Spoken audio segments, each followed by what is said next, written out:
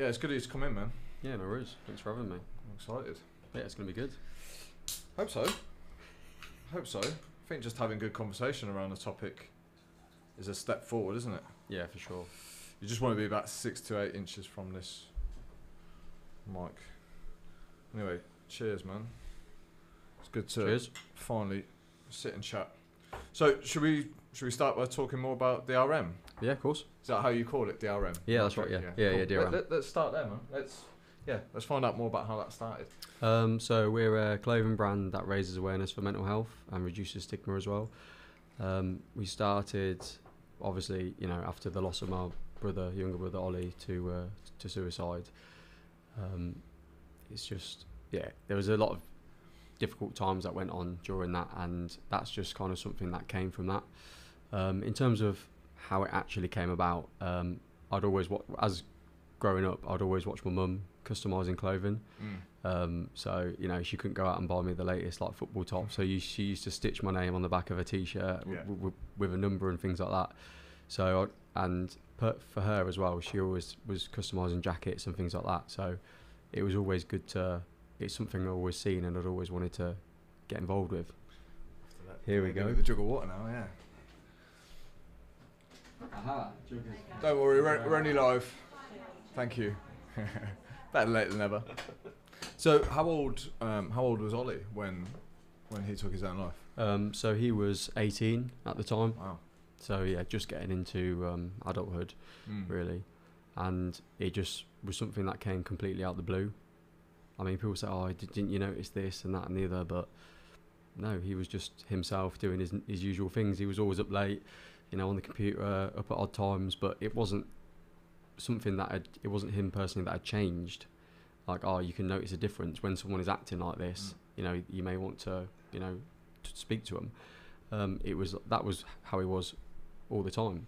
So it's just one of those. So that's difficult. Central to your drive and ambition now, right? Yeah, 100%. Yeah. So how old in relation was Ollie to you? 4 years. So at the time I was 22. Old. Yeah. So there's a lot to register, I guess, as any age, but 22 and 18. It's one of those. I think. I mean, at the time, I didn't really know anything about mental health at all. Yeah. I was more of the, just kind of man up and get on with it. Not even that. Just I didn't even understand what it was. But having to, go through that journey and then understand it all, like, oh right, this is what's been going on that whole time, or this is why you feel like this. It's been crazy, really. How old are you now? 30. So 8 years ago. 8 years. But what have you learned then? So you say like you didn't really understand it then. I'm still not quite sure I understand it at all. Like it doesn't. The thing with mental health for me is it doesn't make sense. Yeah. It's not supposed to. And sometimes I don't know what you think. The harder I try and work it out, the more of a battle it becomes. I think it's just like a journey that we're all on. There's no. You're well, then you get unwell, and then you get better again. It's just all part of that up and down sort of process of life, really. I mean, I've just learnt so much about myself personally, and just about kind of what mental health is on a basic level as well, like what it actually means to look after your mental health and things like that. Yeah, no, absolutely.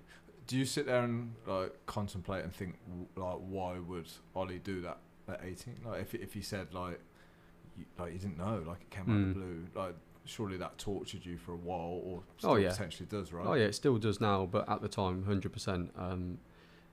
When in regards to like family, you feel like they're always going to be there, especially someone who's younger than you. You just presume that you're going to grow up old, and like that relationship grows and whatnot. But to lose someone out of the blue like that, it's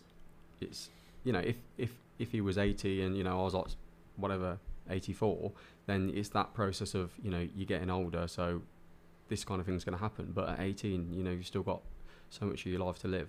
Yeah, absolutely. What was he like, man? What was his character like? He was I call him like a good-hearted rebel. So he's always getting up to no good, cheeky, but he had a good heart, and he was a really good person to be around. Yeah. What battles and issues do you think he was fighting? Like now that you can probably, I'm guessing a bit of space between when it happened and now. Do you kind of have an insight into some of the demons he was fighting and stuff? I mean, yeah, obviously, I think like the coming of age thing. You know, you're turning 18. Me and my mum were saying, you know, like, you know, you're 18 now. That it's time to go out and kind of not fight for yourself in a way, but you're in charge.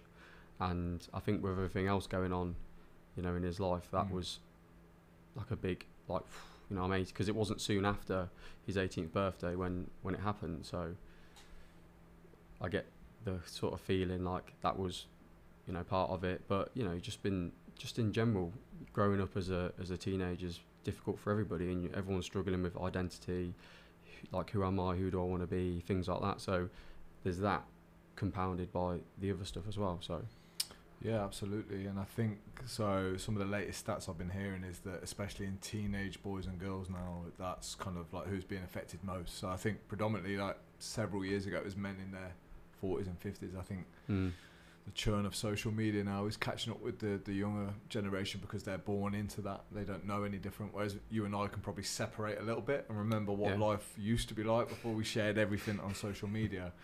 So I think it does have a bit of a contribution. Do you mind me asking like how he took his own life? Hanging, unfortunately. Right. So yeah, I was at work and I got this phone call from my mum, and she said, "Oh, just to let you know, when you come home from work today, there might be police at the house and things like that, but don't worry." So then that was like the end of that phone call, and I'm there like, you know, because he was a cheeky chap. I was like, you know, he had been brought home by the police before for doing this, that and the other, nothing crazy, but just being cheeky, I suppose. So I was like, okay, what's he done now? Gotten into trouble, things like that. And then I was cycling home, you know, all sorts of thoughts are running through my head, like, you know, catastrophising it, like, oh, you know, could something of bad really happen here? And then I get onto my road, and then I see the ambulance and a few police cars, and that's when it, like, my heart sunk, and I knew that this was bad. Knew straight off, yeah. And then I got to the door of my house, and then the police officer opened the door, and then I was off. And then at that moment there, that's when I feel like, kind of like I just left my body. I was like, nah, this can't be happening. It was like my life had paused at that point, because I was like, something bad is about to happen. And it's like, I didn't want to kind of go through with that. I walked into my living room, and then my mum just runs towards me and hugs me and is crying. And at that point, I know what's happened. And then the police officer tells me that, I'm afraid, you know, your brother's taken his own life. And it was like just numbness, that feeling. Whose family then? So there's your mum, who's dad about, or? Yeah, he's in Coventry. He came over an hour or so afterwards. But it was like me and my mum at that point. Yeah, no sisters, no other brothers? Yeah, I've got brothers and sisters, but they live with my dad. Right, okay. So it's been like even that as well, like going through loss with them on kind of that side of things. Yeah. So, you know, that kind of splits up a family in terms of how people grieve differently as well. Yeah. But luckily we're managing to see each other more and stuff now, which is good. How did you handle it, like, from the off? Terribly. Like I said, from that point, it was just a numbness. I just sat there, like, it was like, right, let's kind of just compartmentalise, forget about it, and just try and carry on with life. They were like, oh, would you like to go up and see him? So I was like, yeah, of course. So I went upstairs onto the landing, and, you know, he was just lying there, and I said a few things to him, just talking to him. I just kind of sat there, and then I came downstairs, and then, you know, I don't feel like you're at the capacity to, well, I certainly haven't anyway, to deal with what just happened. Sure. Yeah. Because, like, the last time I spoke to him, we were talking about cars. He was into, like, he loved taking things apart and putting things back together again. And we were talking about, you know, what part I was going to buy for my car and how, you know, he was going to help and things like that. And then fast forward 24 hours, like, I can't have another conversation with him at all. Yeah. Were you angry at any point of, like, you know, why would you do that? You know, pain you're putting us through. Was there any of that? Was it a mix of everything? Or was it like, I don't know what I feel like? I think at the start I was just like, I don't know what I feel. I just feel nothing towards, like, from that point. You know, people were coming to visit me and saying things, and I was just like, it's like the lights were on, but I certainly wasn't there. And I think that kind of went on for like 2 years really. Yeah, I don't know. Yeah, I mean, well done for coming through it. Just, I can't think of many worse things that could happen for your 18-year-old brother to do that. Yeah, it's tough, but it's common, scarily common. I think it was 800,000 people last year. Yeah, it's crazy. Yeah, and I'm not sure why it's that high. Well, like we're kind of saying, like it does happen to men more than it does to women. The suicide rate's higher in men. I think it's not being able to, or not feeling like you can talk about your problems and things like that, or what's going on, and also not knowing where to turn when something is going wrong.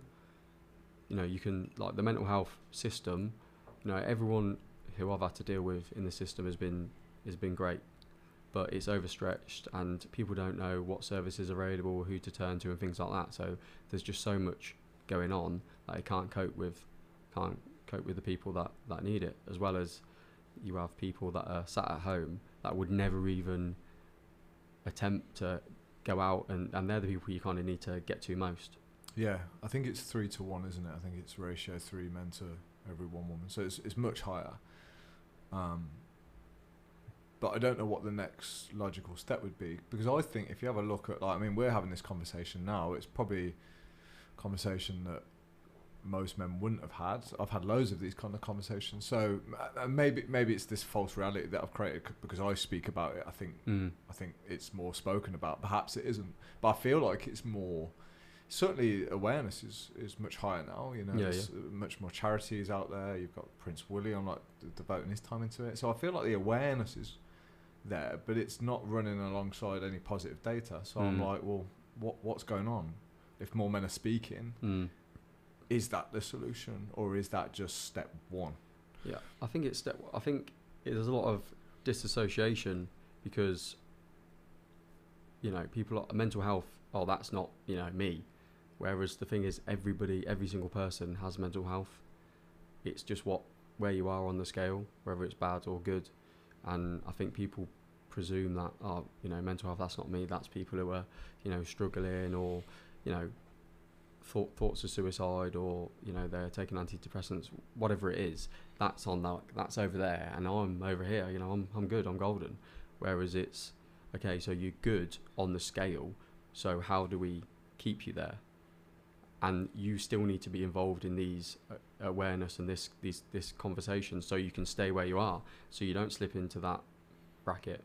Yeah, and again though, if you ask like all the men in the world, like, to rate their mental health, I'm not sure we'd even be in that tune with it. Like, what's good? Like, is good just normal? But it's not good. It's just normal to you. Therefore, it's okay. So, like you said, I think a lot of it, especially old school kind of guys, will be like, I don't want to kill myself, so I'm fucking fine. Yeah. Do you know what I mean? And it's like, well, how do we start becoming more aware of how we feel? And then how do we separate it from just human experience? So one of the best things I've done is kind of accept, like you've already kind of touched on this, that life is going to be like that. It's certainly, you're not going to feel good every day. So it's detaching, but there's also a bit of caution to put labels on everything, isn't there? Because if you have a down day, do we want to declare ourselves depressed? No, of course. I think, you know, if it's over long periods of time, you know, having down days and good days, they come and go. But if it's for a significant period of time and it's starting to affect your, you know, your life and how you interact with people and do things, then that's certainly when you need to start, you know, doing something about it. How much reflection have you done of your own mental health? Like, how much time have you spent looking at your behaviours, how you act, how you feel, how you treat people? How much work have you done on? I've had to do loads, to be fair, to off the back of that, and learning about my own mental health, and going to places where, you know, you're struggling with that. And I did some therapy, what are we in now, 2022, so I think the start of 2021. Yeah. And I'd done bits and bobs before, but it was sort of like grief counselling and things like that, and I was like, this is not really working. And you kind of have to go through a few sort of counsellors and find the one that you kind of want to work with. And it was just a lot of personal work in terms of being critical and how the way I actually treat myself. And from the back of that, you know, that's where I've had to put the work in terms of you know, what kind of things I say to myself and how I treat myself, and that's where things have moved forward, really. Yeah, it's one of the hardest things to do, that is, man. Like, I think that's where it all starts, isn't it? It's like, how do you treat yourself? Before we look at how you treat other people, it's like, what do you really think to yourself? What do you say to yourself? Because those little kind of voices that pop into your head that tell you you're worthless, or like, there's no point doing this DRM project, there's no point doing the better man, it's what's the point? Who do you think you are?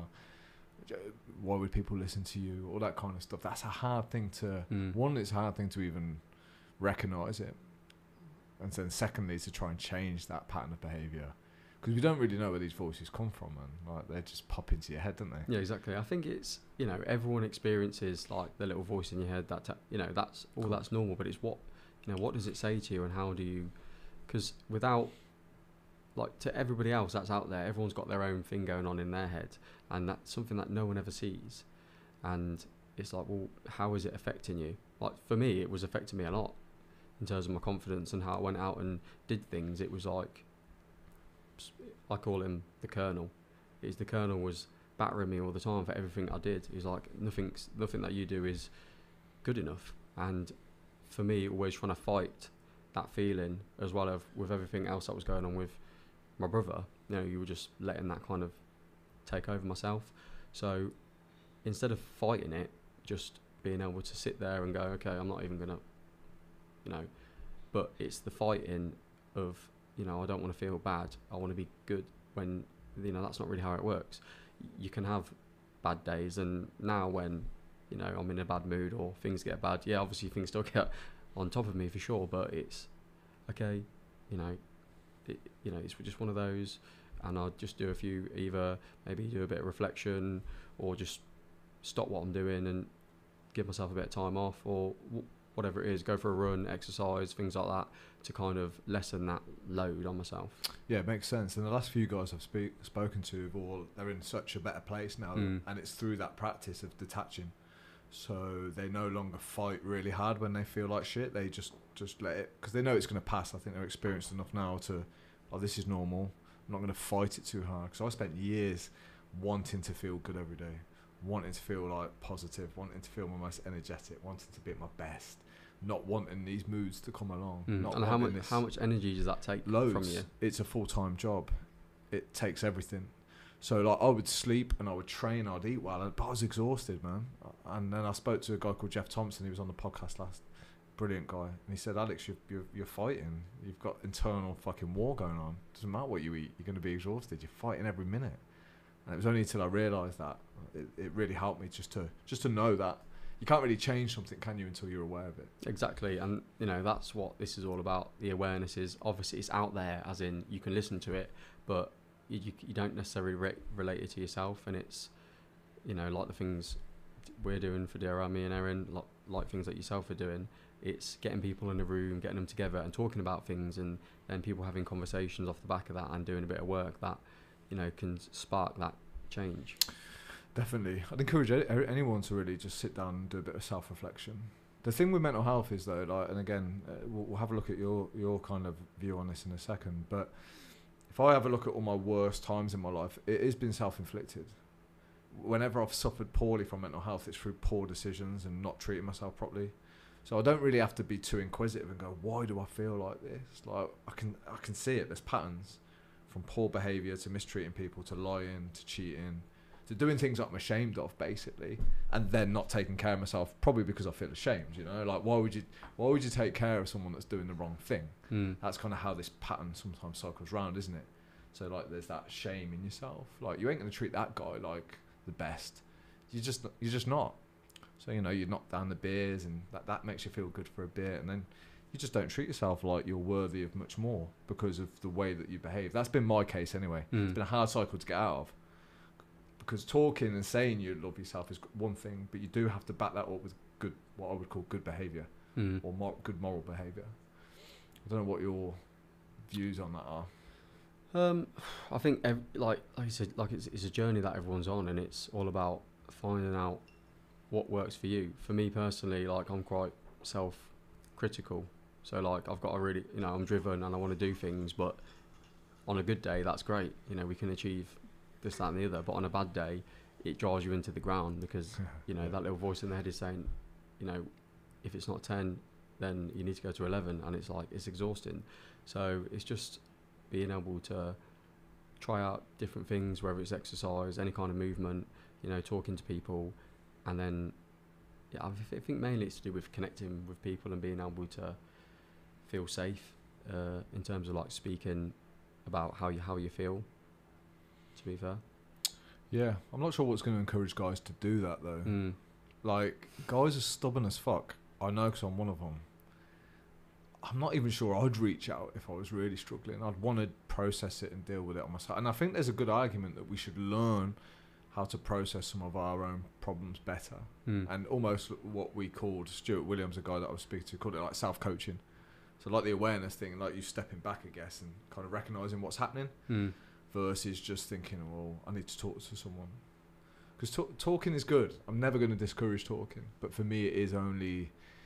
it's the catalyst that can spark some form of change. But talking alone... Oh, yeah. I think that's why we do what we do, because it's not just about...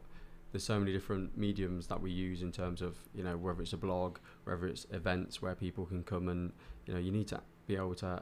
Everyone needs to have access to their own way, because not everyone's going to... You know, when we first started kind of getting into this, and I'd see people sort of talking on TV about their mental health, I was like, I could never do that. How are they in a place to do that? But it's all about like where you are with your mental health, and I think now I'm in a place where I've figured out a few things and I'm able to speak on it in a way that, you know, like I said, I've had time to reflect on it. So now I'm able to speak. But for the people who wouldn't turn up to a talk, or maybe they're not watching TV, it's like, well, how can we get to those people? And it's by blogging and all these other things, podcasts and things like that. So everyone has access to the same information, no matter where they are and kind of what they're doing. And that's why I like the things that sort of we're doing is workshops. So physically getting people together, like we're connected now together, but someone who's struggling, you know, they're not going to be able to come out, and it's literally like 0 to 100. It's not going to happen. So they might be able to listen to the podcast on Spotify at home, and then they can have a little takeaway from that. And that's where we're kind of getting to now with social media in its good sense, is that people are able to listen to things from the comfort of their own home, and hopefully we can, because they're the times we don't know what kind of change we're making, because we might never see those people like ever, but they've got access to this sort of positive content. Yeah, I think that's a real great way of looking at it, a real positive way. I think if there's something I need to improve, it's probably that. Well, there's lots I need to improve, but that's fucking one of them, definitely. Because I often feel like sometimes just this alone isn't enough. But then again, I get reinforced messages saying, I listened to your podcast and it really helped me. So I think you're so right. I think sometimes if I can get, like, because I've been doing this for like 20 years now, this self-development game, I can forget how hard it is right at the start. Yeah. Because I was that lad you just described. Like, I just started with a little book, and that was enough for 6 months, a year. And it took me years to start getting into like talks and workshops and stuff. But to remember that it's this theory they say, you know, you learn, you become, you forget. So you learn something so much that it becomes part of you, and then because it's part of you, you don't have to reinforce it. You forget it. It's just normal. Yeah. But then it can create a disconnect between the people just starting out. But there's people out there, like I say, that will... I think teachers are only good to the person who's at the level that you want to teach at, if that makes sense. So I think somebody who's just starting out, for me now, I think I'd struggle to relate. But for somebody who's probably been a bit more advanced, or at least got the physical aspect involved, like I think I could probably help them then, because they're further along their journey. But we need people leading from the front, as in at the very start, the very essence. But I think they're the hardest guys to break down. The guys that wouldn't even pick up a book. There's some guys that won't even read a fucking book on this stuff. Isn't that crazy? I know, yeah. Won't even look at it. I don't know what that resistance is, why it's so strong. And, you know, we're never going to be able to connect with everybody. No. And that's fine, you know, that's, like I said, it's a personal journey, and at some point it will twig. But something that, you know, you've said, or me and Erin have said, might connect with them. they're like, oh yeah, I remember someone saying about something, and then they'll go and do it might be not as late as it was going to be, it might be, you know, a few years earlier, so you like I said, you don't know like where you're helping. No, you don't, you're right. Yeah, it's hard to even like really understand how this podcast, you don't think about it going out. I'm just talking to you because I want a conversation with you. I don't sit there and think, I wonder who's listening to this.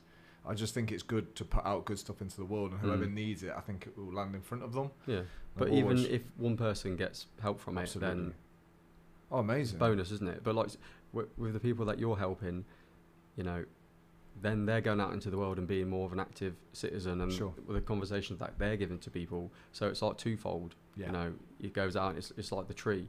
So it goes out and it goes out and it gets bigger and bigger, and before you know it, you know, we can infect everyone with it. It just takes people out on the front line. Yeah, and I found the podcast is having more success now that like kind of let go of all outcomes of it. So I used to be really driven, like I wanted to be the best at what I did, and I still kind of do, but now my main ambition is just to have good conversations and put it out, and if it takes off, it takes off, but there's really no outcome attached to doing this. Like I do it for fun. I know it's a weird topic to talk about for fun, but I genuinely love talking to people about it. So my inner faith says just do it and put it out, and it will land in front of the people that need to hear it if they choose to. Simple as that. And that's nice because there's not much pressure on it then, you know, because like, you know, you've run your own company. It's hard because you want to be ambitious, don't you? You want to do well. You want to sell t-shirts, right? Yeah, exactly. But if that takes over your mission, I want to sell t-shirts, it kind of loses sight of the real reason why you got into it. Yeah, definitely. Balancing those two things is hard. Yeah, of course. We're always trying to, you know, move forward, and I think with everything that we're doing, like these days, going into schools, like Erin's a secondary school teacher, and she's on that side and helping to push us into more schools, because like we were talking about, we kind of want to work in the front line and on prevention. So if we can work with kids, then that's where we want to be, to be honest. Amazing, mate. I think that's a phenomenal thing to do, because I think that's where a lot of the issues start now. Because if I go back to what I knew, which was nothing, and I was 20 at the time. Yeah. If someone had kind of, not that there wasn't people coming in school doing talks and stuff, but they need to be relatable as well. So if there was someone that came into school that did a workshop on mental health, and you know, maybe not everyone again is gonna relate and engage with it, but you might just pick up some word or something might twig with you, and that will come back to you in a few years' time.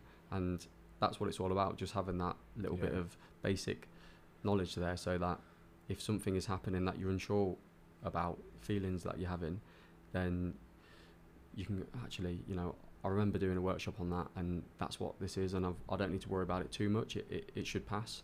Yeah, I mean, I'm a bit older than you, and I'm 37. I can't remember one single guidance that we were given at school about mental health. I don't even think it was really a topic back then. I don't, no, not at all. I can't remember. If it was, if I'm wrong, then I apologise to my school, but I don't ever remember having that conversation. It was maths, it was English, it was history, it was geography, it was. But the good thing is now is that they're open to it, and they want to bring people in to talk about these things. I think they have to be now. I think it's too big of a thing not to be. It's just, who do they bring in now, and like how relatable is it, and what advice? Because everyone's got different opinions and views on this. So you could say, well, who are you and I? Like, we're not qualified, but I think we also, that could be playing our favour. Like, me and you are both normal guys, right? I think sometimes it's more powerful coming from guys that both got tattoos. Yeah, like, you know, I've got a skinhead, and I don't look like I'm the kind of guy that would talk about my feelings. So I think when you do, it can be quite powerful. Whereas the guy sat behind the office in a suit and his diploma on the wall, it's just a bit cliche. I don't know what you think, but I think it's good for normal guys. No, 100%. Working guys. That's why I think what makes Erin such a good teacher as well, because she's relatable. She's down to earth. She's younger than the older teachers, and she can speak to them in a way that, you know, not everybody else can. And it's the same that she brings into the business as well. So, and that's what it's all about. That's why we're, you know, not just talking about mental health in that way. We're trying to not dumb it down. We're trying to talk on a level that everyone can understand, and it's not like a clinical conversation. It's like, look, you know, we make clothes, and the good that comes from it goes into mental health. That's what we're all about, and people who see the designs, you know, they enjoy them and they don't even know anything. That's like, you could look at our t-shirts and you don't know they've got anything to do with mental health, and that's what we want to be about. And then you go, oh, this company does this. They, you know, they use 25% of their profits to go into community work, and it's all about mental health. Oh, that's interesting. I'll check out this. Then they read a blog, and it's like we have a lot of local people sharing their personal stories about their journey with mental health, and they can pick a few tips and tricks up from that, and then they might come to one of our events, and that's really the culmination of everything DRM, because it can be a little bit disjointed at times, but that's where you bring the clothes, the music, the talks all under one roof, and people really get it at that point. Yeah, it's smart. I do the same through physical training. It's kind of that the entry in, because if I went front end, guys, come and talk about how you feel, like goodbye business, Alex. You know that ain't gonna happen. But come and train. We'll lift some weights. Then we do our kind of like physical activities, our abseiling and stuff like that. I was gonna say you get your group together and you go out and do things like that. That's when the real connections happen. Like you can connect online and through social media, but like the reason why I want to do the podcast face to face is because they're a better connection. 100%. We'll flow much better. We'll have 100%. A much better conversation. So we went abseiling the other week, and the guys are all quiet. They don't say much. They're together, and we all have the nerves. We all get through it. And at the end, they're all hugging and shaking hands. I'm like, this is what it's fucking about. Exactly. Yeah, it's amazing. Exactly. And that's how me and Erin feel after the event. Is like, you got people. So the first one that we did was in 2019 at the bank in Rugby. It's the first time that anything like that had happened in our town. And Erin had done a great job organising the event and getting the music in and whatnot. And just walking around, that pub at that time, after someone talking, and you could hear people having their own little conversations like between themselves about, I've been going through this and that, and it was like, this is literally what it's about. And at the end of the night, all the people that organised it, we came together and we're just hugging each other and just like, we've really like started something here. Yeah, it's class when that happens, because it is hard work, but when you have those little moments of like, this is why I do it. Exactly, and that's what drives you to keep moving forward and keep going. Yeah, and I'm sure you've been on the end of messages like this where you get people saying you've changed my life, like you've really helped me, like I was on, and it's hard to ever understand that like what we do can have that impact on people. I don't know, like I like to think I'm quite humble, but sometimes if you're too humble, you don't realise the good of what you're doing. So if you're a little less humble, you'd probably do more of it.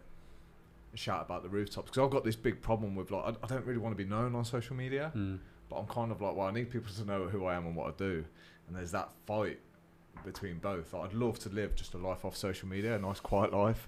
I can, village 2 dogs and just that kind of thing. Because again, I think that would be good for my own mental health to get off social media. I'm sure you probably have these same kind of battles, right? But I think you're quite good with your time. Like I have 3 days as well, stuff like that. Just managing it really.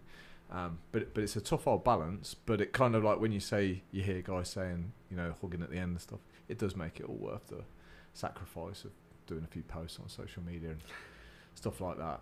But that's what we're in it for, isn't it? Yeah, definitely. I mean, together me and Erin take on all the responsibilities. She likes making the stuff on social media, and she's probably better than I am, to be honest with you. But even like coming together, designing all the tees and stuff like that, that's like the fun bit, being like creative and getting to just have a go at things. Yeah. And obviously there are chores involved in that, like saying social media it's just a bit of a slog. Yeah. But then from that comes that's just like it's what you have to do to keep everything else going and keep the good stuff going. So it's worth it in the end to get where you need to go. Of course, and that's life. Like we said at the start, you've got to accept you're not going to feel great every day. You're not always going to have a day that's filled with just high priority tasks. Sometimes you have to do some things that aren't so enjoyable so that you get to live the life that you want to live and stuff. How long have you been with Erin? 5 years now. So this freaks me out last week on this podcast, right? Because we were talking about non-attachment, right? And I had Matty and Jeff separately, both very deep guys, very deep. And I understand the concept of non-attachment with material items. Like, you can't live your life being happy for a car. You can't attach to those things, because if they get taken away, you remove your happiness. But Matty and Jeff both talked about the non-attachment of people as well, of not putting too much onto people. And I was like, that is next level stuff. Next level stuff. And they were saying that they'd both, like, love their partners to bits, but they can never depend on them for happiness. I was like, that's fucking hard to do.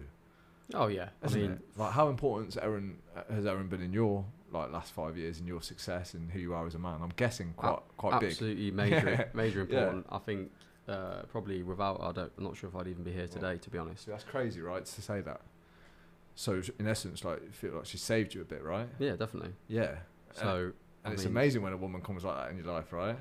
But like, how do you then not attach? I think I've been able to do a bit of work on myself in terms of, like we're saying,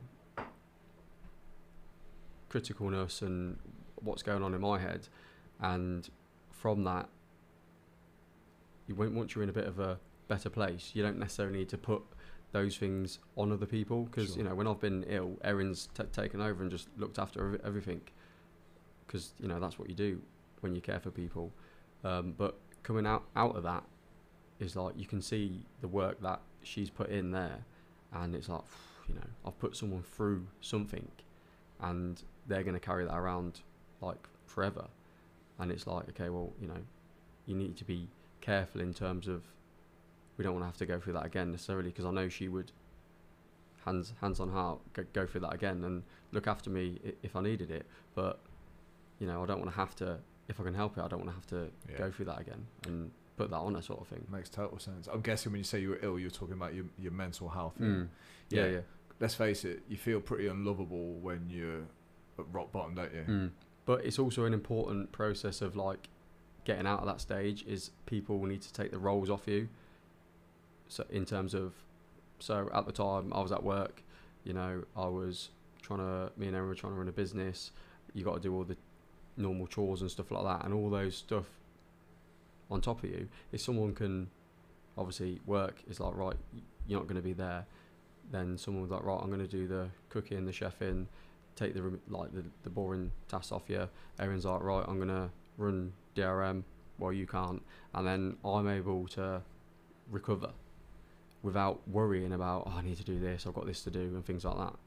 So when we did that kind of work in therapy, is the roles getting taken off you, and you know, you got to accept that and understand why it's happening, why people are actually going, don't worry, I'll do this, yeah, it's all right, leave it, and okay, right, it's for the best.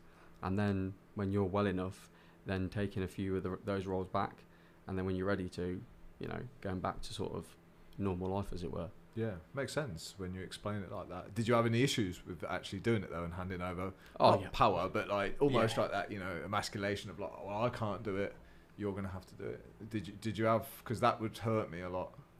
100%. Because I was like, well, because my thinking originally was, well, you just have to do it, get on with it. I should. There's a lot of shoulds involved. Mm-hmm. Yeah. And it's, you know, doing that work in therapy and just, okay, well, why? And getting rid of the shoulds and changing those for other things. But it's like a journey and a process that you have to, when you see yourself doing it, it's the stop. Let me change that, and then moving forward. Yeah. Yeah, it is, mate. It is. Therapy's a good thing. Therapy's a good thing for anyone, I think. One, it allows you, the first thing it allows you is to get shit off your chest. Yeah. That you may not have got. I don't think I know I wouldn't have got half the shit off my chest if it weren't for therapy.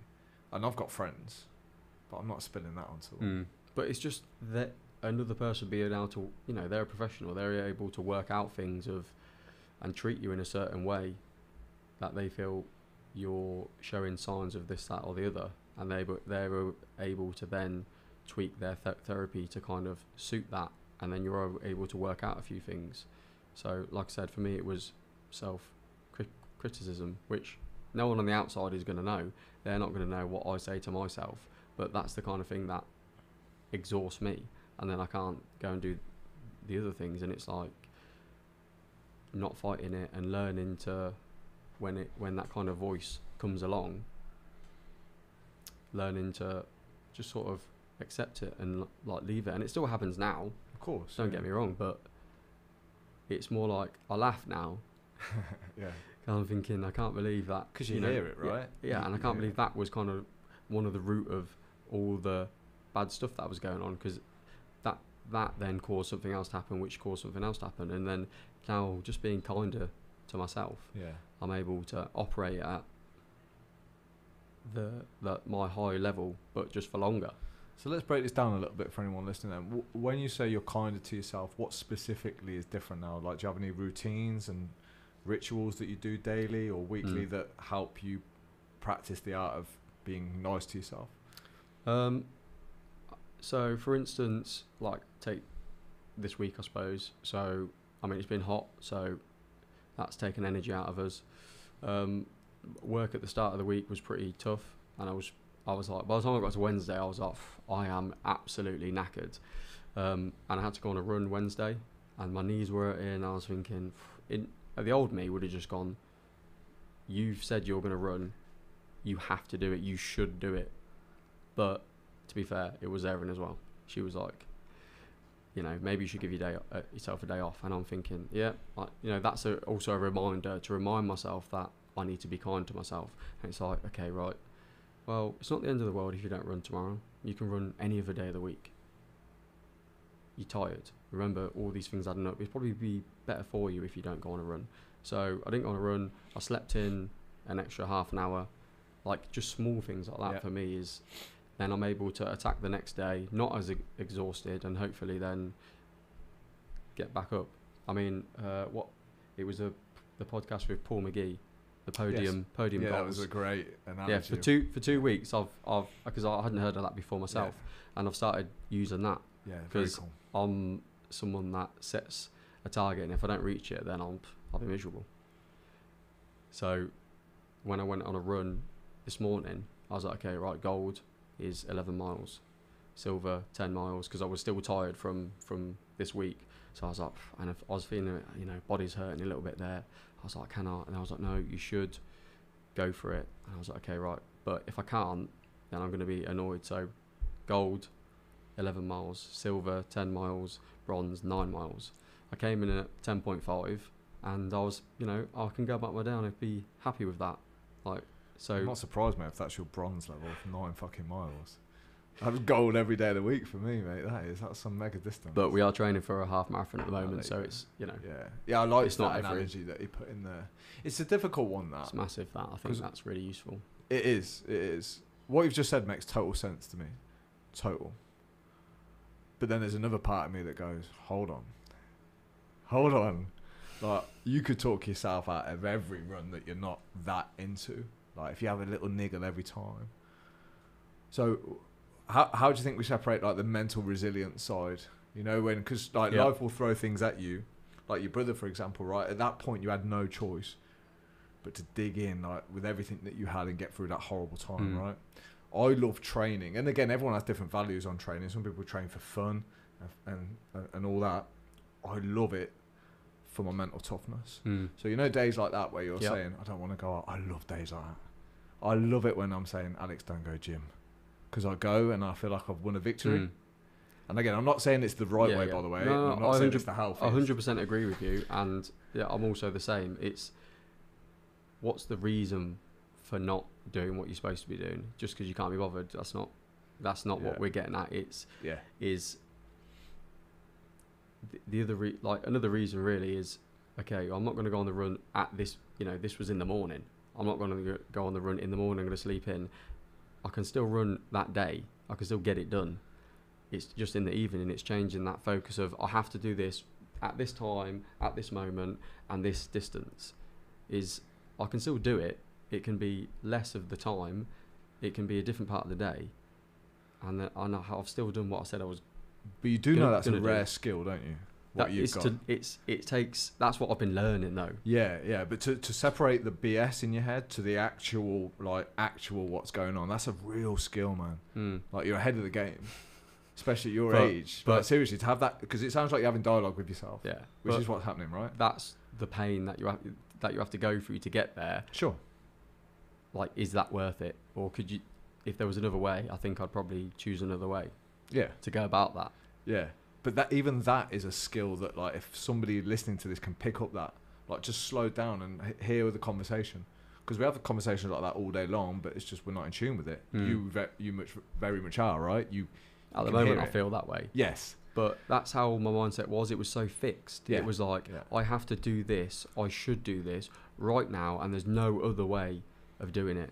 And it's just like, well, and for someone to tell me, like, do you know, that was the therapist telling me, like, do you know, like, this is how you're thinking. And it was like a revelation to me. I was like, I can't believe, like, I've been treating myself like that for this long. And, you know, I was crying, I was upset because all the bad things that have been going on, it was like I'd done that to myself. Sure. You know, and if I was just kinder to myself, I could have caused myself so much less pain. Definitely. I mean, how would you feel if I said, Bill, I don't give a fuck your knees hurting, you pussy. I want you out running 11 miles. I don't care if you're crying. I don't care if you feel depressed. You're out running, no bullshit. If I was horrible to you all the time like that, you'd be like, who is this fucking guy? Get the fuck away from me. I don't want to hang out with you. But that's how we are with ourselves, times 10. Yeah, and that's what I am like. But, you know, I'm as driven as anybody, and I will go out and do what I need to do. But it's just, there's a different way of going about it, is not being like that miserable while you're doing it. You still got to be enjoyable. Yeah. Because if, you know, I could have gone out and run 11 miles, but I could have been miserable for the rest of the day. And I realised, you know, I got to come in here, I got to talk to you. I was like, I don't want to exhaust yourself. Yeah. By setting your expectations so high. It's like, you know, are my expectations for myself realistic? Is another thing. So the task that I'm setting myself, is that actually achievable? So that's when I guess the podium goals are good. They come in good because the high goal that you set yourself, it may not be realistic. So at least you'll hit one of the ones below that. Yeah, realistic's one of those strange words, isn't it? It's like for ambitious guys like us, probably stay away from it a little bit. I always find the only way you know whether something is realistic is to go out and taste different things and know what you're capable of and go and push. What do you think to David Goggins? Me and Erin love him. Yeah, so he wouldn't let you off with that bullshit, right? He got us through the marathon training. Yeah, he's a legend, isn't he? Yeah. But he's also a psychopath. Definitely. Yeah, and he definitely doesn't look happy. But again, Jeff Thompson's always someone that says to me, Alex, don't search for happiness, search for growth. Because, you know, that will give you more fulfillment than happiness. The problem with happiness is it's fleeting. It's up and down. Like things happening, like that's happened to you. If your goal is happiness, at that point, your goal's destroyed. But you can find meaning, right? You find purpose, like you have from that horrible incident that happened. You've got purpose now in what you do. Real purpose. But Goggins is the man. I love him. You read his book, right? Yeah, definitely. It's amazing, isn't it? Yeah, he totally got us through. I mean, well, you have him in your ears. Yeah, while we were marathon training, you know, Erin went out and ran hers. She actually didn't manage to complete her full training program that she had organised for herself. Yeah. Yeah, and I was at work. You know, it was about 2 weeks out till the marathon, and then Erin, she was struggling with a knee injury that she had. You know, like she couldn't actually run. Yeah. So she'd gone out for a run to test out her knee. I think she's supposed to be running like 12 miles or something like that. And I'm at work. I get a call, and she's like, I think I was loading a lorry at the time. She calls me, and I'm outside. She's like, I've just ran 14 miles. I was like, what do you mean? I think you're only supposed to be running 12. Yeah, but my knee's hurting, and if I stop now, I won't be able to do the marathon. So I'm just doing it now. I was like, what do you mean you're doing it now? I'm going to run the whole 26 right now. And I was like, wow. Fair enough. Okay, go for it.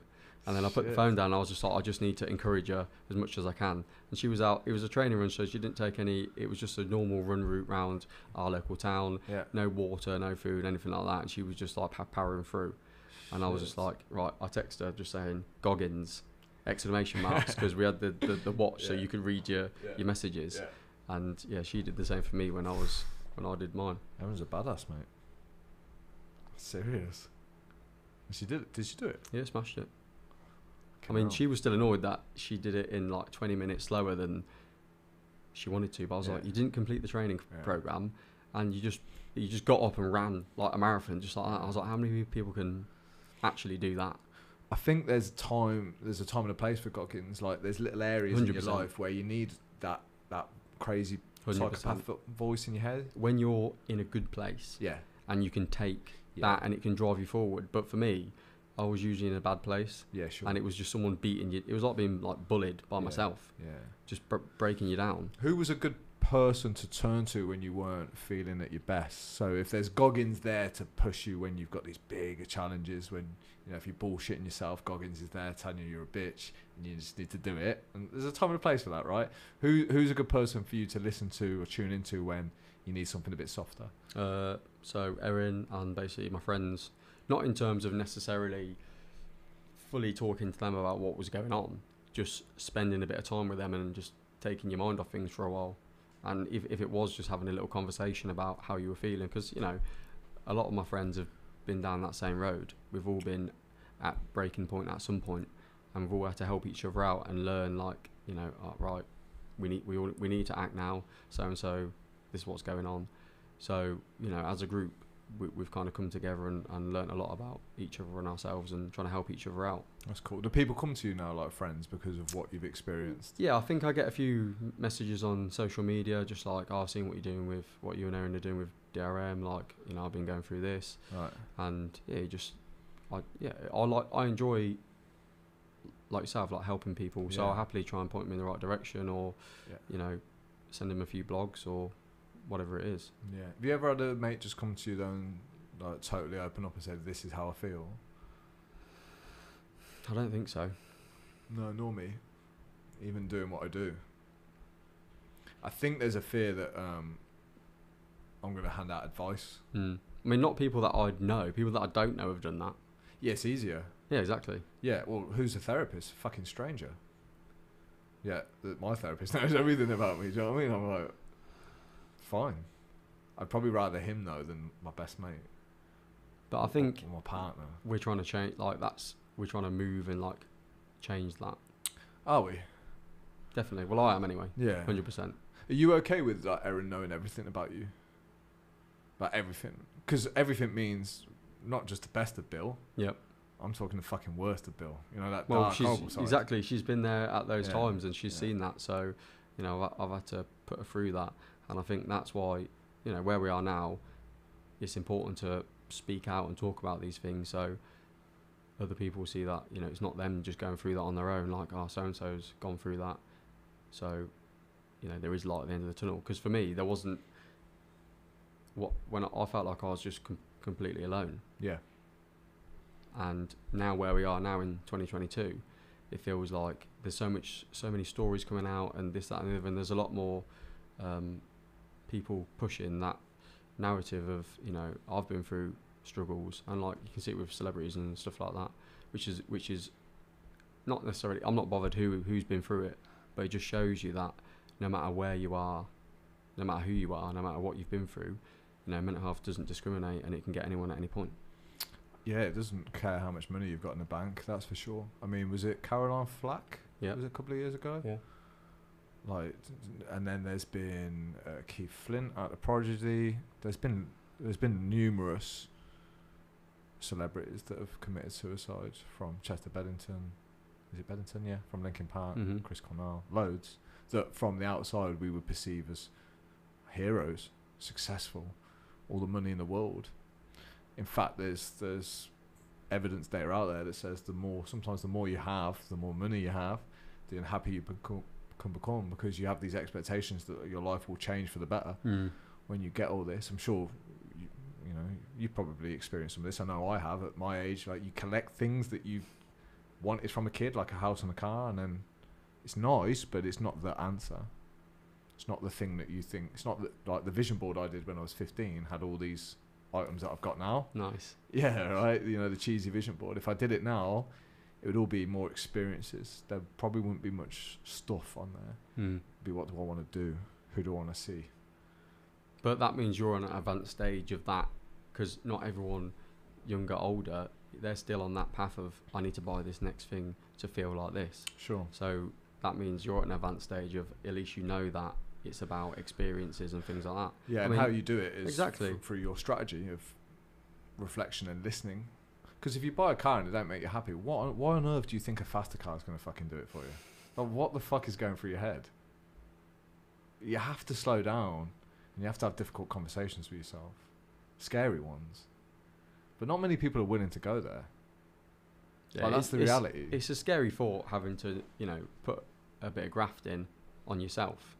Do you think it is the graph that puts people off, or do you think it's the fear of what they might find out about themselves? I think a bit of both, to be fair.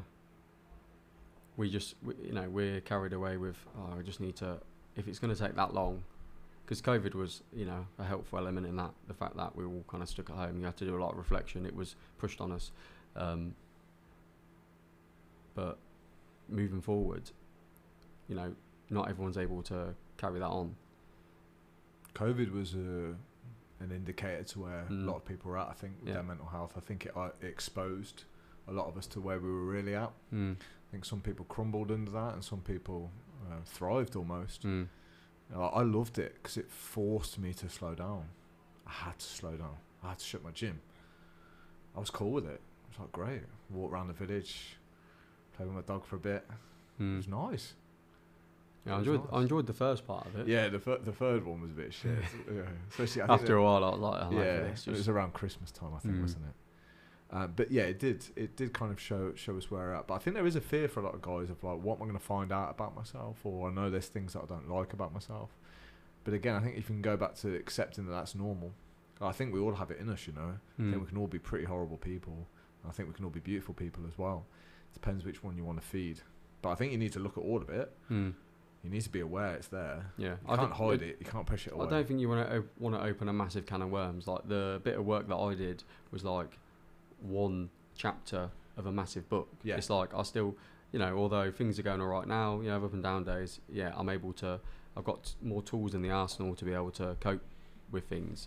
But that's not the end of it. I still need to go back and work on all these other things. Of course. But it's, what are you going to find out? Like I had to find out some things that, like I said, shocked me, upset me. And then it's working on those things. And then, right, okay, like I said to the therapist, it was coming to the end of the, we weren't really moving anywhere.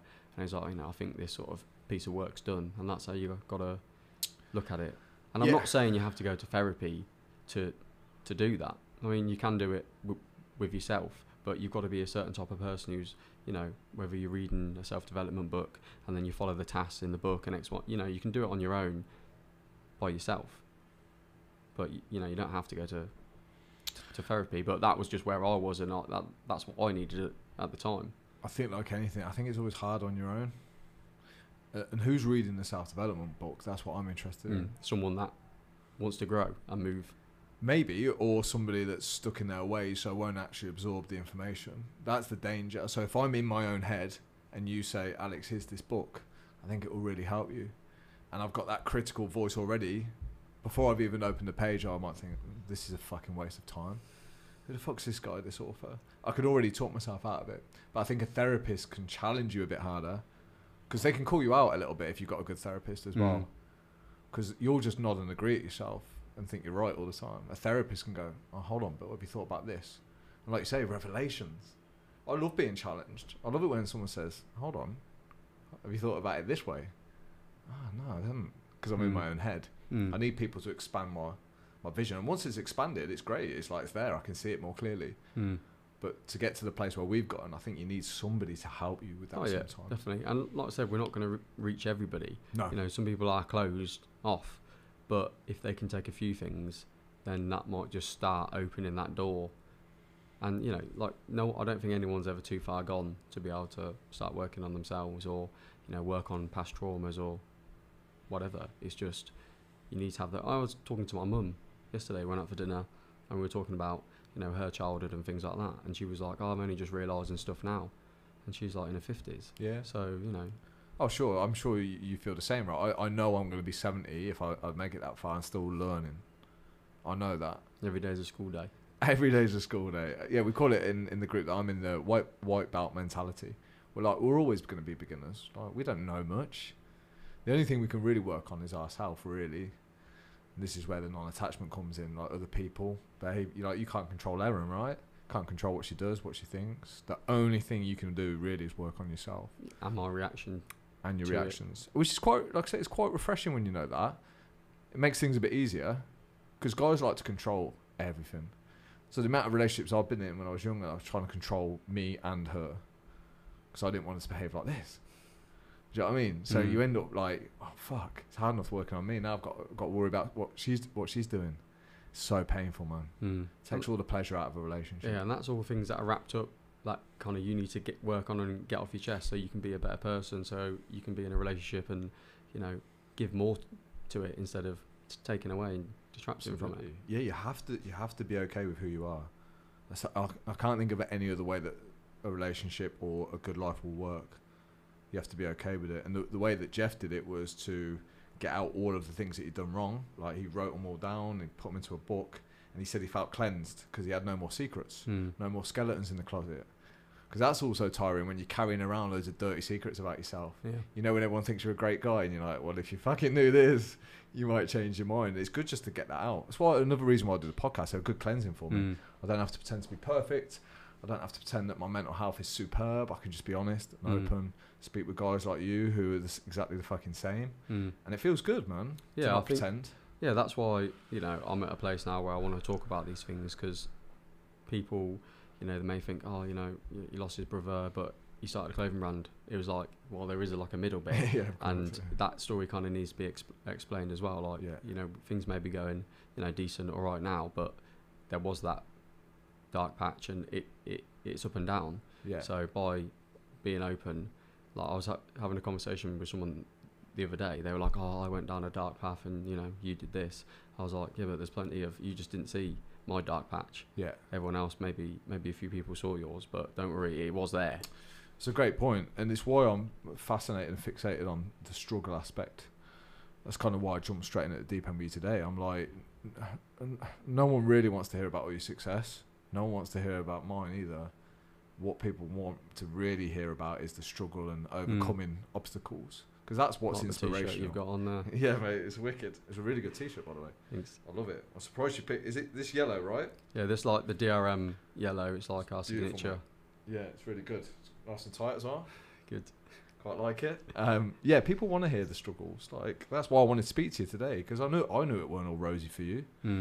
I knew that. You don't set up a company like DRM if it's just you've just had a beautiful straight life. So my instant thing is like, oh, this guy's done something good out of something fucking disastrous. And I really respect people like that.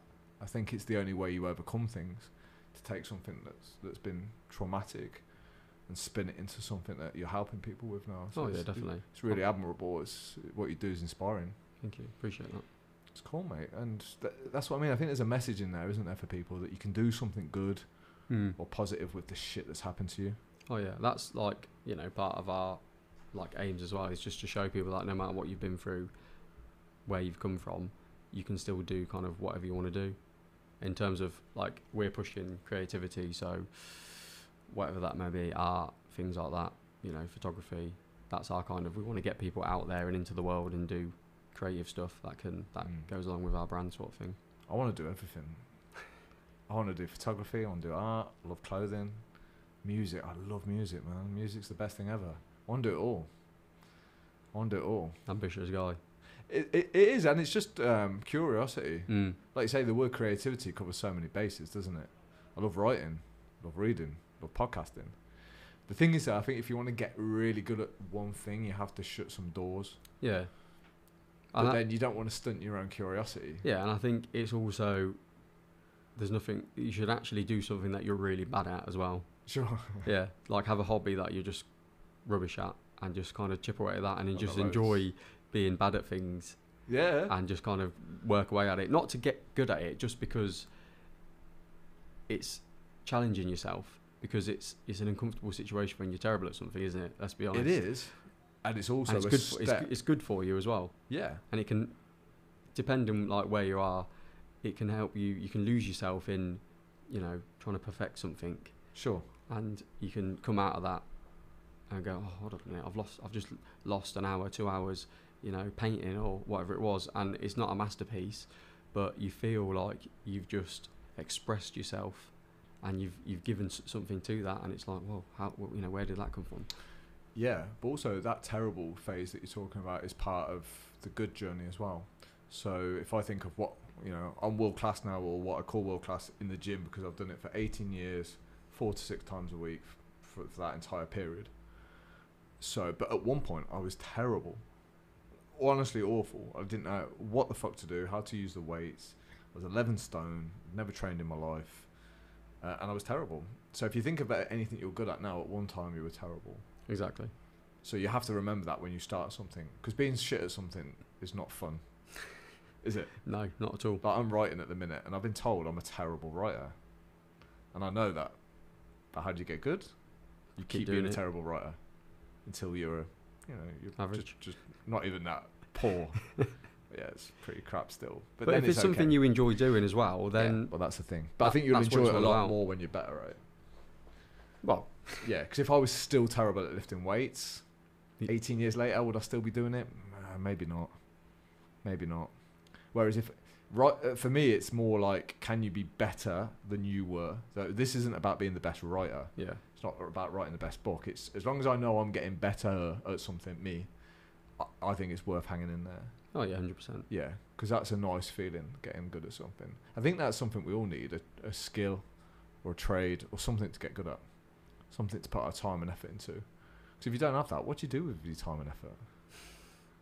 Who knows? Netflix. Yeah. Easy thing to do, right?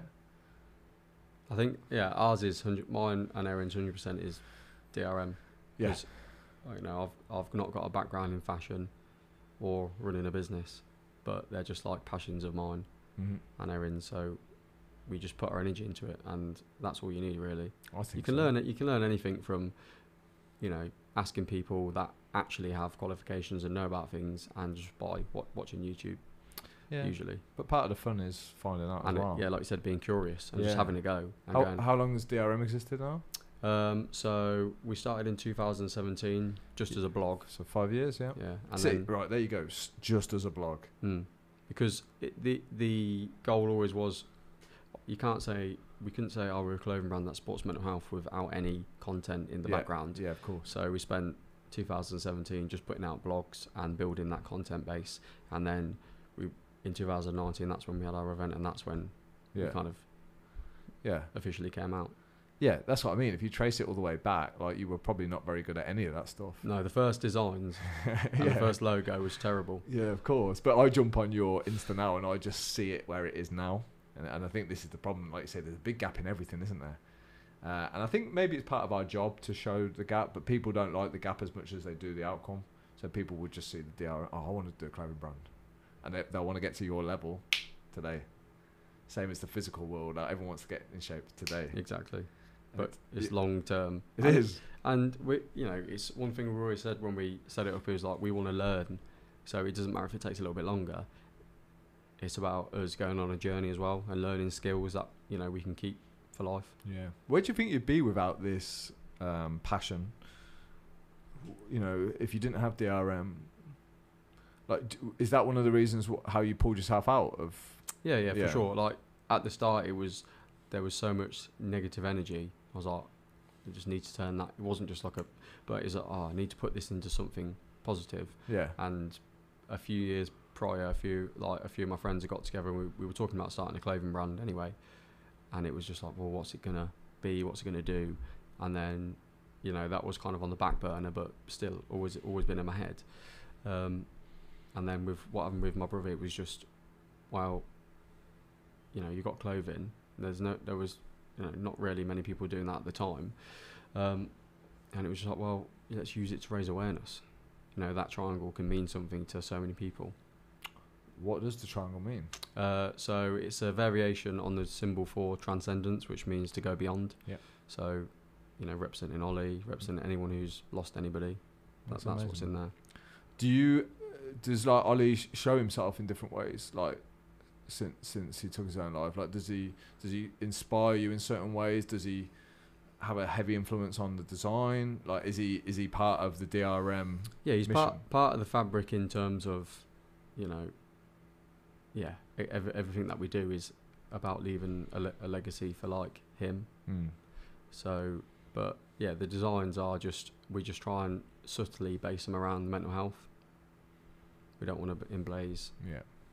I don't know, whatever on it. It's okay not to be okay, or whatever, I don't know. Maybe in the future we might do something like that, but we don't want it to scream mental health, because we want it to be for everyone and be accessible for everyone. Yeah. And then you get that, oh, actually, this is a cool saying, like the top that you're wearing is overcoming obstacles. Yeah, it's which cool. since we brought that out, I had so many people say, you know, with COVID and everything, it was like literally before we brought that out before COVID, and it was overcoming obstacles to get through COVID, and it was like this T-shirt is made for, it's going to be around forever, just because it symbolises so different things for different people. Now I'm wearing it, dude. I'm not sure anyone's going to buy it now. See me wearing it. I'm not sure I'm Mr. Fashion, but I'm sure they will. Yeah, Be a good advert.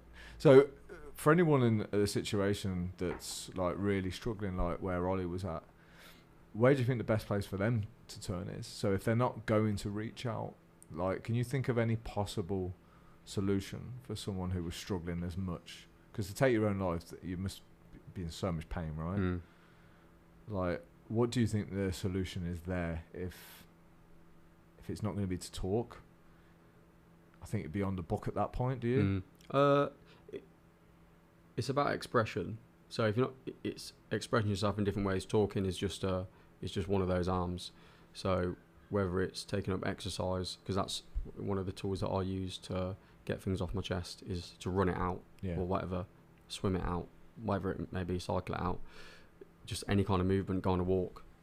If it's writing, it's kind of got to be something that you can get out. Writing, like some sort of hobby that is like expression, whether it's going out, like in the early days it was photography, going out, and people used to take the mick, call me Mr. Car Park, because I used to go into car park and I was testing out my camera and taking strange angles and things like that, and just at weird times in the morning because I was up thinking about, you know, all the things that were going on in my head. So anything like that, painting, poetry, like music, something where you can, it's like you said, a cleanse. And you can do those, you can talk about your feelings, like you can paint something that is how you're feeling without having to talk about it.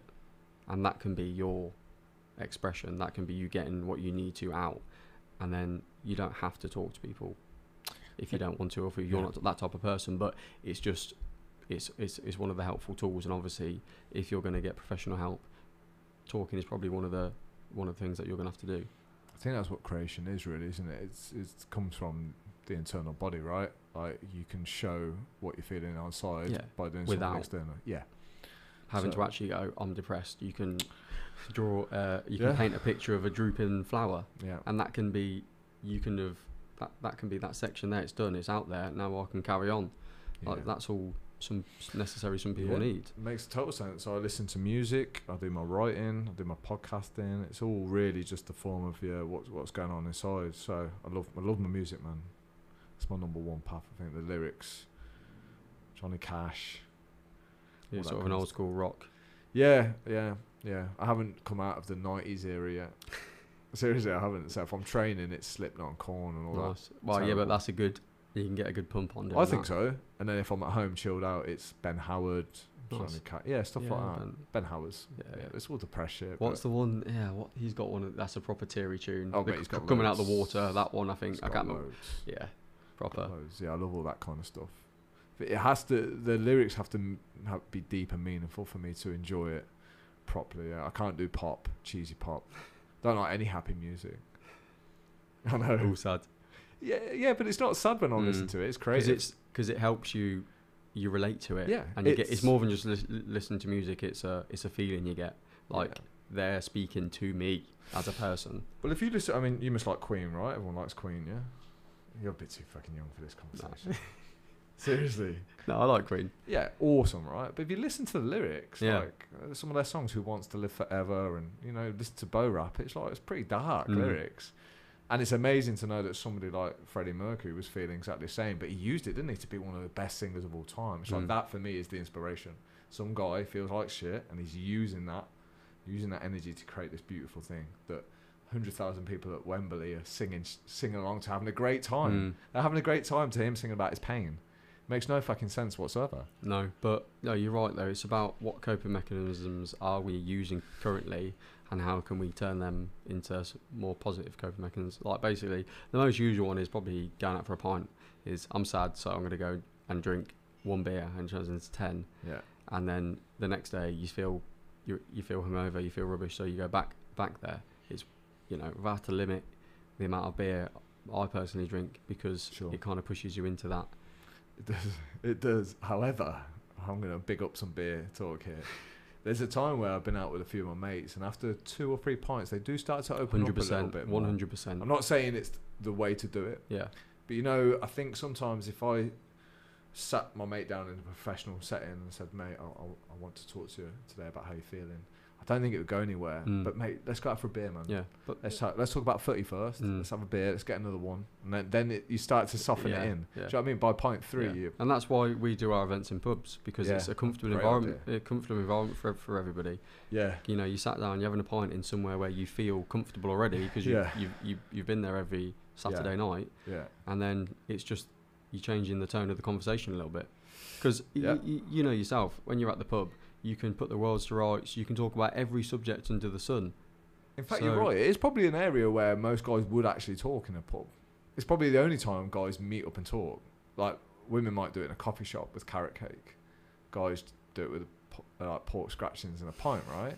It's a bit of a paradox, isn't it? Because me and you both know that booze isn't probably the best thing for your mental health. However, I think you've got to meet people where they're at. Yeah. And but like you're saying, it's not for people that are like, super advanced if you're really down, and that's not necessarily going to help you. You may need to go straight for the professional help, or we need to catch that earlier. But if it's, you know, you've had a tough week and you go to the pub on a Friday and you just like that kind of thing, and even on a deeper level, like I was struggling this week with whatever task it is, and you can have that conversation in the pub, then that's like that. You can go into next week feeling, oh, well, I've spoke to my friends, you know, we spoke about what things were going wrong on that kind of level. Then that's where you want to be. It's not about, you know, I'm feeling suicidal. Sure. We don't want to necessarily have that conversation in the pub. No. But that's kind of where things go. 100%. And if you think about success, it's like loads of mini steps forward, right? And I think sometimes a downward spiral is exactly the same. So like if you have to catch someone at that point in the pub, because you know I've got friends and I've been here, so I'm certainly not claiming I'm any better, but you know, you have some people that have the same complaints every week, like their life was shit last week, it's still shit this week, but nothing's changed. Like that's where it can lead, though. It can be a slow eroding process towards a deeply unhappy life, and that's where I think we can like prevent some of the premature suicides and stuff by getting to the problem a bit earlier. Because we are, like I said, and I think that's why men are so bad at it, because they won't reach out. So if they don't reach out, what do? They just fight it, and it gets worse, and it gets worse, and it gets worse. Yeah, and on that spiral downwards, I think you behave in a different way. You behave in a way that you're really not proud of, and it compounds over time. Do you know what I mean? So you do. But if it takes your mates to ask you, you know, if you need to ask one of your friends, look, are you going to kill yourself, or are you having thoughts about that? Then you've got to be direct if that's what you seriously think is going on, because, you know, that's like urgent. They need to get urgent help. Yeah. See, I've got friends that like, they're not suicidal, but like part of me wants to ask them, like, do you think about killing yourself? Because there's just an intuition or a gut that says, I wouldn't be totally shocked if he did something silly or something. Like I can see the pain in them and the unhappiness, but they're not that unhappy. You know, you ask them, but there's a weird feeling around that, isn't there? I don't know if you get it as a vibe of like something ain't right with this person. They're unhappy, and that they're surviving right now. But I just know there's something there. It's hard with a friend like that, because you know they're not going to kill themselves, but you know they're not happy. But like 5 years later, which one have they edged closer to? Living a fulfilling life, or living a life that they don't want to be in? That's how I see it. So it's not being over dramatic. It's like every day that goes past when you're living an unfulfilling life, you've got to be careful, because where does it lead? You could spiral down into that, and that's when it's about, you know, trying to help your friends in terms of, okay, this person is struggling, and maybe right now they've not got the capacity to get out of that. So what can, you know, your friendship group do together to try and help them? And, you know, obviously you do need to help yourself as well, but when you're in that mode, it's not exactly easy to go, yeah, I'm just gonna, you know, snap out of it, because you're having that internal battle. And that's when it's important to have good people around you that can either notice when things are off, or just be blunt and ask you, you know, questions like, not just, oh, you right, mate? Like, no, are you actually okay? Because you look like you're not. So what's been going on lately? And sometimes you need to try and open that door. You know, get the therapist in you out and go, something's not right here. I need to try and interject. And you know, not everyone's necessarily comfortable with that, but if you see something that's worries you or, you know, alarms you, then these are things that we have to do, or at least point them in the right direction, or at least tell someone that you're worried about that person. Do you remember when you were at your lowest? Yeah, so do I. I don't think there's anything anyone could have said to me at that point. No one. No, I agree, but there was like little things that people had said on the run up that come back to you at that point. So yeah. like we were talking about earlier, is although no one can stop you and save you and do whatever, there's things that people have said come back to you in those moments, and they might be the difference. Yeah, and just presence is another saviour. Like sometimes it's not about what someone says, it's that someone's there. Did you ever turn to like any kind of form of faith when you were at your lowest, like in terms of religion or spirit? Not really, to be honest.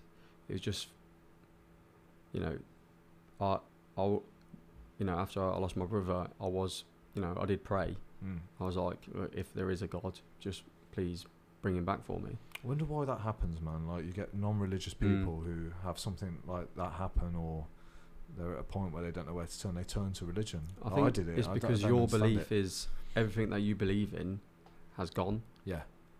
So if there's anything else out there that can help you right now, then you're able to kind of relate to that, and that's something that can grab your attention, because everything that you believed in before is shattered.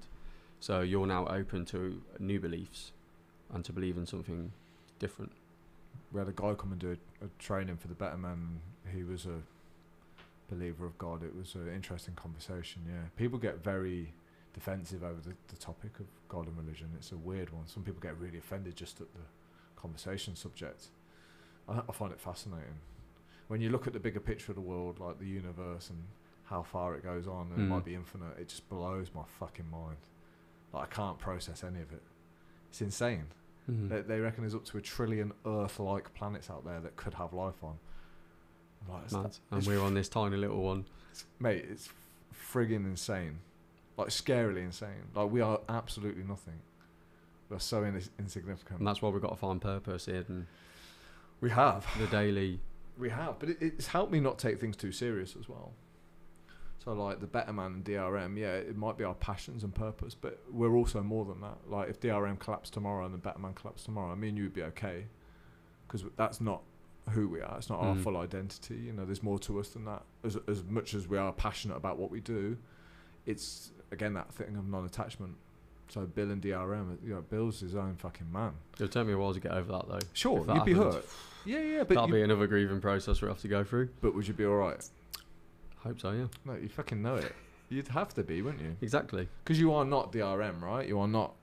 It's no, that's how we've, like me and Erin has set it up, so it lives beyond us. Exactly that, right? That's what we want it to do. Well, so it's not about if we're not there, then it can still move forward and run. Yeah. Same with you. It's not got your name on it.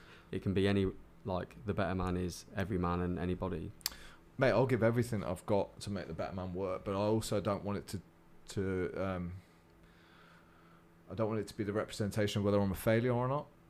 Because if the Better Man fails, it doesn't necessarily mean that Alex Myers is a total failure. Because I could be a great son, I could be a great husband, I could be a great dad. Doesn't mean that I'm a failure of business. And that's how I encourage all my guys. It also depends on what the goal is. Because just because someone else says it's a failure, to you it might be success. Like our goal to start with was just to, you know, my specific goal was make some t-shirts for myself. Yeah. And if everything fails, then I've completed that. Yeah. And then it's, okay, sell to somebody that, you know, is not in the friendship group.